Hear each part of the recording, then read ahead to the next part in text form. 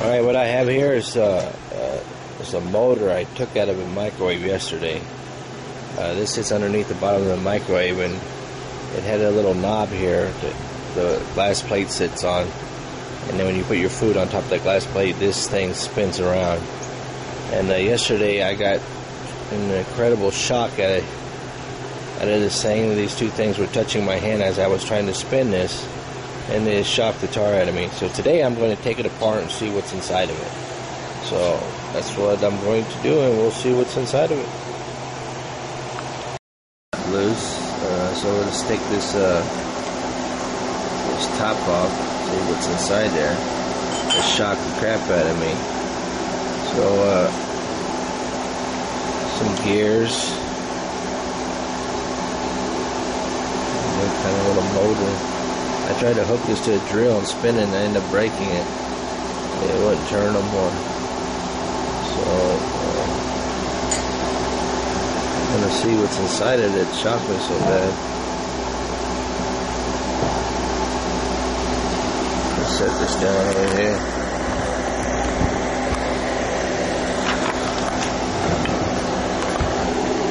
See if we can see this.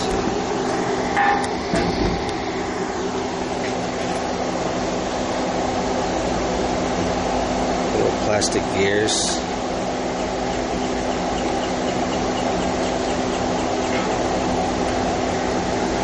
Looks like there might be a magnet in there. Alright, let me try to take this apart some more and see what else is in there. Level, this thing was kind of hard to get out. This little piece here. And inside here, this little plastic thing is a wire. And that wire is connected to these prongs. And that's the inside of this little thing. That is the, that's another little gear. And, I guess this is a magnet, and that's all that's inside this thing. And yesterday, when I went to spin it, I had made a video on taking the microwave apart. I went to spin it, and these two prongs were touching my hand, and it gave me the worst shock I've ever had in my life.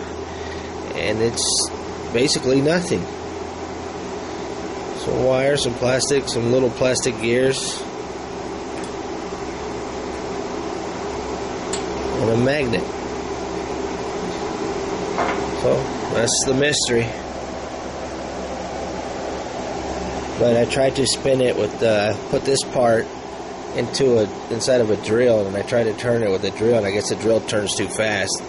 And it must have stripped out the gears or something because it didn't spin anymore. But that's that. This is a very dangerous thing. Will shock you inside of a microwave. This turns the turntable to microwave, so be careful.